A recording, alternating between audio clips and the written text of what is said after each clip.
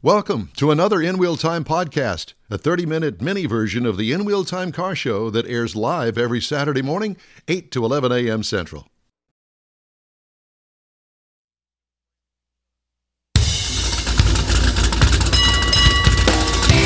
You know, it's amazing that we even get this show on the air. Welcome to the In Wheel Time Car Talk Show. Just ahead, Pikes Peak Hill Climb Head Cheese. Oh, boy. Richard Tomlin. Also, Jeff has this week's racing calendar, and Mr. Mars offers 5 cars under $15,000. And wait till you see this lineup. Howdy, along with Mike Out of This World Mars. We need more Jeff Zekin and IT Director of Engineering, David Ainsley. I'm Don Armstrong. Glad that you could join us today. Let's switch over now and see if we can talk to Richard Tomlin. Hello, and come in, Richard Tomlin. Good morning, gentlemen. Oh, my God, he's there, and we got him. I can hear him, I can see him, and it's truly amazing. First time for everything, right? First time for everything. Where are you?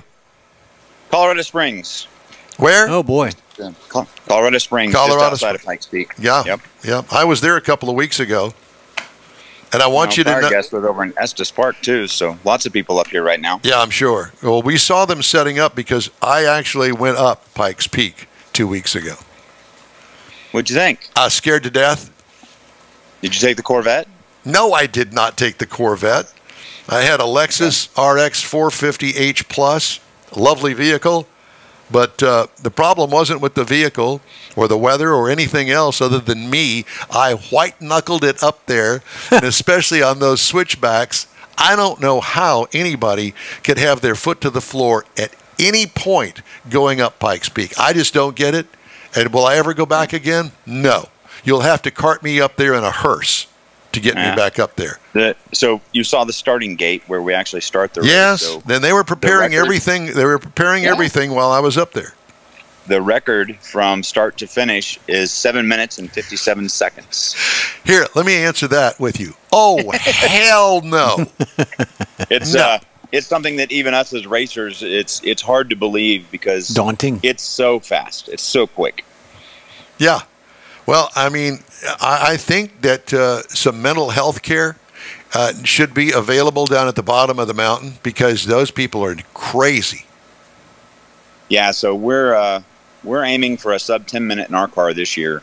Wow. We ran a 10:26 last year. And sub 10 minutes. We're on target to break 10 minutes to cover the 12.43 miles, 156 turns to the top of Pikes Peak at 14,110 feet. Yeah, I'm very well aware of all of that. The switchbacks, the 3 switchbacks that as you reach the peak of the mountain itself. The W's. Yeah, that is frightening to say the least.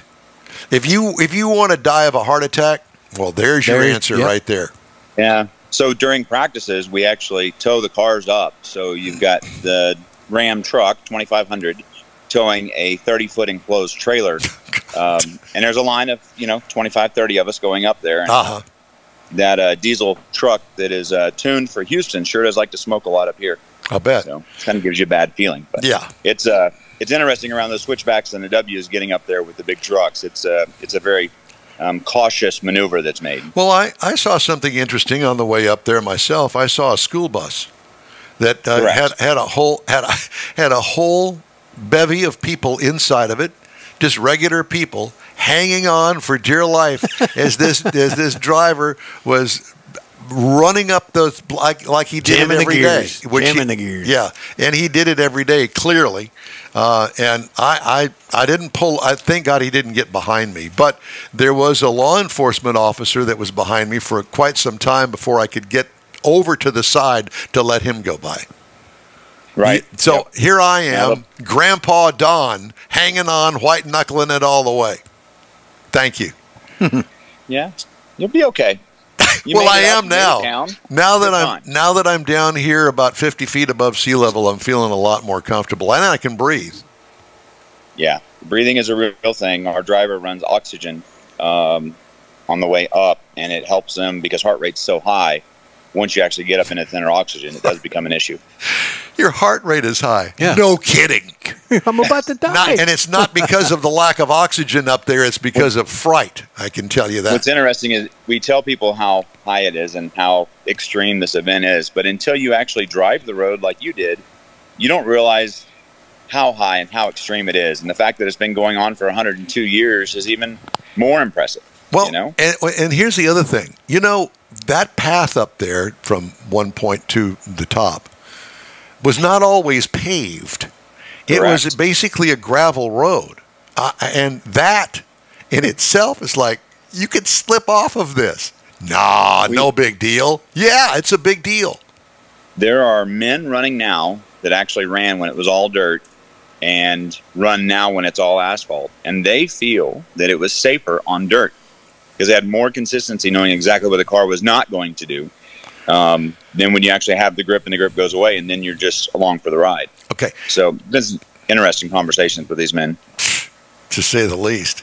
You know, it kind of builds, and you really don't expect it. Okay, yeah, we're going up this grade, and it's no big deal. And then you pass that point where they give you the little sticker for your window, and then you're on your way, and it's a little bit steeper here, a little bit steeper there, and pretty soon you're damn near, yeah, all you can see is sky. And I'm going, this is not good for me at my age. The other thing is that it is one of those deals. I have to ask you this: do they run slicks? Yes. Yep. Wow. Absolutely.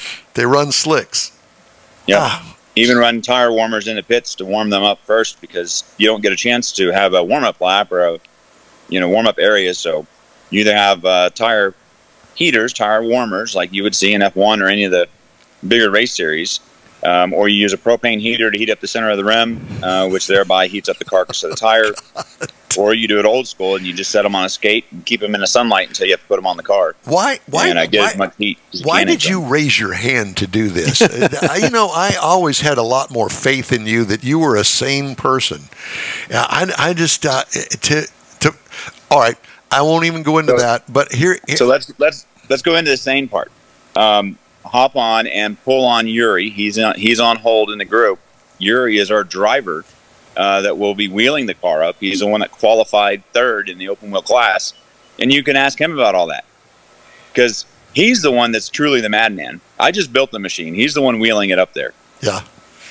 Have you ever driven it? Oh yeah, I've driven it plenty of times. Yeah. Do we have? So, is that Yuri that's with us? Wow. Yep. You should have Yuri right there. Yeah, I see him. Yuri, can you hear us? Can you see us? Yes, sir. Can see everybody. Can you guys hear me all right? Yep. Yeah. So what's it like inside the insane asylum? And is that how you're describing the car, or which one in particular is being part of the team? The whole kit and caboodle. Yeah, everything. Dude, what is the top speed that you go as you're heading up the mountain?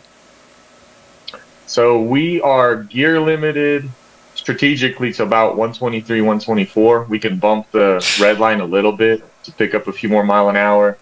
Qualifying is probably the best place where we got a sense for the actual top speed we're going to hit. We're a little bit lower on the mountain where we can use our horsepower, and we have a couple of straights. So we tickled, I think, 115 or 116 in qualifying on Wednesday, I believe. So, or Thursday. Yeah. So we're close. We're close to our red line. We picked our gearing just right. But yeah, it's also, I think it's a good thing because with the way that being on a highway, essentially, the braking zones are not braking zones. It's you're just braking on a road basically. So I think it's a good thing that we're capped right there. Do you ever look down? No. You never look down. You're talking about down at the dash or down at the down to the side of the car? Down the side of the car when you're teetering on the edge of the roadway that has no guardrail. It is hard to ignore it just out of your peripherals. And obviously I have I think in a good and a bad way, I have a better appreciation for it than, some of the drivers that fortunately have not experienced what's on the other side of the white line. But no, it's there in your head. It's always a good gut check, but no, you're basically laser focused on the two white lines. It's not tunnel vision because your peripherals do pick up a lot. But I definitely am always aware of where the drops are. You just try to make the circuit as flat and as streamlined as possible. So your gaze is only where it needs to be, and you're basically just picking up your visual markers for either turning or brake. Yeah, and there was a song written about that. It's called "Jesus Take the Wheel." Is that what it is? That's what it is. Yeah. Well, hopefully he sits this one out on Sunday, and I'll take it to the top. Yeah. Well, we certainly wish you the best of luck, and say a little prayer for me, as they say. Where is it going to be broadcasted? Can we watch it? Yes. So it's basically going to be live streamed on Mobile One's YouTube channel. Okay, that's what it is. Yeah. So I don't actually know the link, but for all my friends' family, I just tell them, hey, go look up Mobile One live stream, type that into YouTube, and that should bring you there. And Pikes Peak does a pretty good job as far as organization. They'll kind of fill in some of the quiet time or downtime. They'll have some other drivers come into the booth and talk, and they have kind of somebody takes point and talks you through some of the points of what's going on while cars are running or while we're having a little bit of downtime. Well, as I white-knuckled my way up there at about 5 miles an hour through those switchbacks, all I could think of was, okay, so we got all of these people up there, racers, trailers, tow vehicles, everything is up there. And, when I was up there a couple of weeks ago, they were setting up the porta potties and that sort of stuff. But there are only a couple of areas that I saw. Of course, I was also laser focused, to use your term. A couple of areas up there where I could see where you guys could kind of pull off, and where it looks like they've cleared a little bit of an area, a couple of places on the way up the mountain. Is that where you guys camp out? How does that work? Yes. So for each practice section, essentially, they strategically have staging lots. So Glen Cove's a natural place that's usually for downhill descent for visitors. That's a place where you can pull off and cool your brakes after coming down from the switchbacks. Yep. Devil's Playground is also a big staging area. It's not really a paved lot; it's just dirt because of just how rough the conditions are there most of the year. And I like the way that they call it Devil's Playground. That doesn't work for me, but go ahead. Yeah. So no, they have some good spots to pull off. Now, if you have a mechanical issue, just depending where you are on track on race day, that's where you have to get a little bit more creative. And some guys, unfortunately, they have downtime or they experience a failure somewhere in the W's and the switchbacks, and you have very little pull off room there. So and you're on a very steep incline, so you better hope your parking brake works and you can keep it in gear and whatnot. But essentially, it's the race has been running for over 100 years, so they figured it out now where everybody needs to stage and wait. And it used to be even crazier because when Lowe ran in 2013, you could actually see it was very much of a rally feel. You had spectators sitting there right in every apex, around every corner, basically a couple feet from the car. Maybe some people got within inches of cars, and so the committee decided to kind of push the fans back a little bit, so they're a little bit more clustered. Halfway picnic ground, ski area, the Cove. There's places where the fans are packed in and you get a good viewing. But do you ever worry Go about things like a broken axle in the switchbacks? That would be a little bit nerve-wracking. I worry about everything, honestly. But once again, going back to the laser focus comment, I trust in the team to keep me safe. That's about the only thing I need from them. If we lose power or if something doesn't quite run right electrical wise, I'm not upset. My main thing is I just need brakes and steering. Everything else is on me. And yes, I definitely worry in the switchbacks and the W's. To me, that's the most dangerous spot. We have the biggest drop-off, so it's in the back of my mind. But you have to curb that anxiety and that fear for sure in order to be able to even drive through there at speed. So, Richard, the U-joints in these things about the size of a basketball, or how does that work? No, actually, they're a regular Ford 8.8-inch U-joint, something you can actually walk into O'Reilly AutoZone and buy. Oh my God! Really? Absolutely. So, you don't use super heavy duty, for instance, U-joints on. You refresh everything annually and you inspect frequently. Yeah. And what about the actual axle shafts themselves? Axle shafts, funny enough, are actually Miata axle shafts. That's what we run in that car. Yeah, how's that make you feel?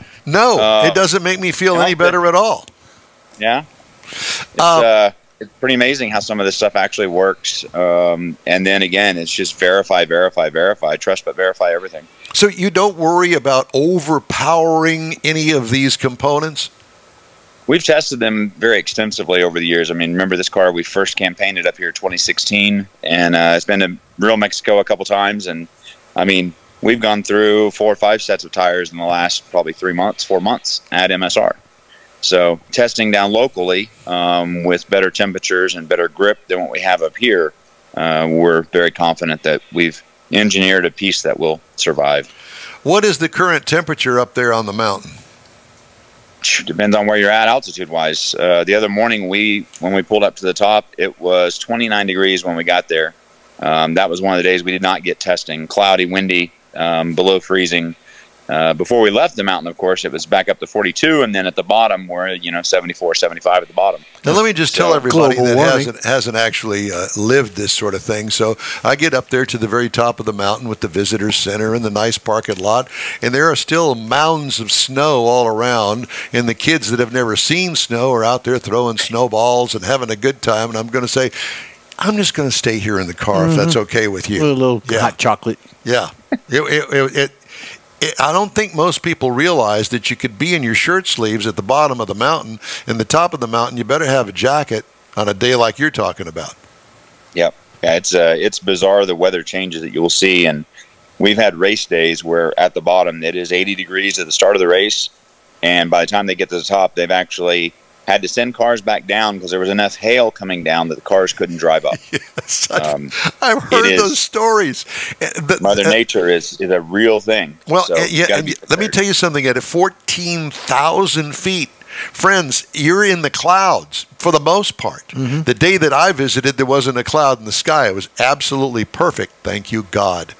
But I can only imagine. And I've been at altitude where I've felt and seen all of the clouds that are blowing by me at 50 miles an hour, and there's snow in the middle of summer. So I've experienced that, and I know.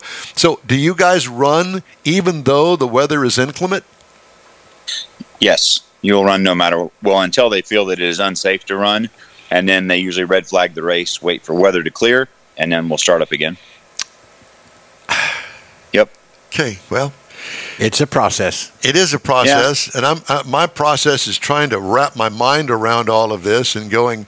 And now that I've visited recently, going. Well, make sure you log in on the Mobile One YouTube tomorrow and take a watch. We'll be the 22nd car off the line. So figuring 3 to 4 minutes a car. I would hope that we're off by, I guess your time would be about 10:30, maybe 11 o'clock. 10:30, 11 o'clock, just in time for church to get out. In-wheel time needs a race team. We'll call it Scaredy Cat Racing. Scaredy Cat. Don Armstrong white-knuckling it all the way there.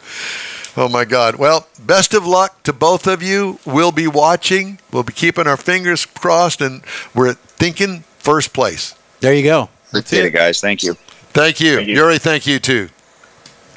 Right. God. Scaredy Cat Racing. White knuckle racing, yeah, something. Yep. The In-Wheel Time Car Talk Show is available 24/7 through the iHeartRadio app. Just look for In-Wheel Time Car Talk. Podcasts on your favorite podcast provider. We also video stream our 3-hour weekly show on Facebook, YouTube, and InWheelTime.com. The In-Wheel Time Car Talk Show will continue after this quick break, we hope. So stay with us, will you? Pro-Am Auto Accessories has been serving Houston's auto enthusiasts since 1984, providing world-class products for sports cars, European sedans, and American muscle. Pro-Am is known as the place to go to find exclusive and hard-to-find parts and accessories. Pro-Am is one of the very first distributors in the USA for brands such as Recaro, Redline, Momo, Corbo, and Simpson. Located in the heart of Houston's premier retail and service corridor, the Galleria area, Pro-Am's walk-in storefront includes an 8,000-square-foot warehouse, showroom, and installation bays. Pro-Am not only sells parts and accessories, but also offers installation and service. Pro-Am is now reaching a worldwide audience through Pro-Am.com, taking its local reputation to the rest of the world. At Pro-Am Auto, you'll be dealing with a small group of professionals who truly want to help you with your automotive needs. If you don't see what you're looking for on the website, call and Pro-Am will lend you a hand. Pro-Am Auto, 6125 Richmond at Green Ridge and Houston's Galleria area. Call them at 713-781-7755. Want to feel good about something special you did for someone special? In Wheel Time and the original Lupi Tortilla group of Tex-Mex restaurants have joined together to help a very worthy cause, God's Garage, a Christian-based 501c3 charity. We know there are lots of places and organizations out there where you can donate a car, truck, or SUV, but we're asking you, our car enthusiast family, to consider donating to God's Garage. Visit godsgarage.org and learn about its mission, the women that have been helped, how each one is screened, and about their Restore You program. A car donation is an easy way to make a difference in the lives of others. God's Garage needs good operating vehicles, but will take all types in working and non-working condition. Make your heart and soul feel good by donating your gently used vehicle and help support single mothers, widows, and wives of deployed military at godsgarage.org.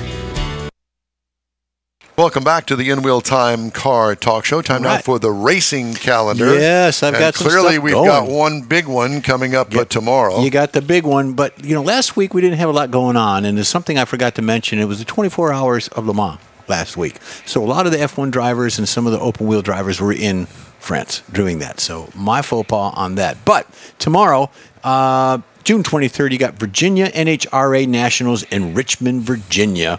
It comes on about 3 p.m., but the station it's on is to be determined, so it'll probably be a rebroadcast. You got NASCAR tomorrow, New Hampshire Motor Speedway, so a lot of East Coast stuff going on. New Hampshire. Tickets are still available, Mike, if you want to go. Oh, man. So it's going to be on USA Network. I can only imagine you taking your accent up there to New Hampshire. New Hampshire. Give me some cheddar with jalapenos. So the Aramco Spanish Grand Prix is going on from Friday till tomorrow. It is F1, so if you like F1, this is what you need to be watching. So there you go. IndyCar is at Laguna Seca tomorrow. It's always a cool track to do. Indy's always good to watch. And, of course, IMSA is at Watkins Glen, another road course. That is cool as well. So tune in on all of those networks. Okay. Mr. Mars has a special feature. 5 cars under $15,000. Mm-hmm. I was thinking more along the lines of under $5,000 when I saw the cars that you were going to put up. Well, so the idea was... what is the idea? If you were a younger person, or somebody even your age, for example, and you thank you for throwing me into that. If you wanted to start a car collection, or you kind of wanted to start getting involved in the hobby, what do you look for? I mean, it's easy to say, I want a 67 GTO, or I want a 69 Camaro, or 69 Boss Mustang. It'll cost you $30,000, $40,000, $50,000. Oh, yeah. Not everybody can start that way. So I was trying to find something that you could start with that might actually be a vehicle. Is this a car that you're thinking maybe your granddaughter could get into? One of them or two of them could be, yeah. But I was thinking more of something that people seem to be having an interest in that might actually be appreciating in the near future. For example, the Mazda MX-5 Miata is a very popular car out on the track. Richard Tomlin and them run them all the time. But the very first year, known as the NA, is the only one that came with the pop-up headlights, and they are something that people are looking for because they are rare in the world of the Mazda Miata. So that's something that might make that special. The NA. NA is what they called it. Not available. It was the very first year. So it's got the pop-up headlights. You can have 1.6 or 1.0-liter engine, 5-speed, or an automatic. So it depends on what it is, but it could be something that in the future would appreciate just because there's not a lot of them around. Another one that is a very similar thing is a Toyota MR2, particularly the AW. MR not. Oh, yes, MR. MR2. Yes, MR2. An AW11. Now, this is, again, the first generation of the MR2 that was produced from the 84 to 89. It is a mid-engine, so that's one of the things that makes it very different. It has a very distinct wedge shape, but it's the very first year that it was built, so there's not a lot of them around. So, again, that's something that could add to the appreciation of a collectability. I could see it. Now, the Volkswagen Golf GTI MK2. Now, this is the second generation. Would that be the Mark II? Just the MK2. The MK2. It is the second generation, built in 84 to 92. And it was part of that hot hatch era. It really kicked things up because of the performance with it and the handling, the build quality. They scream. And yes, they did. So again, something that could become a little more valuable in the future.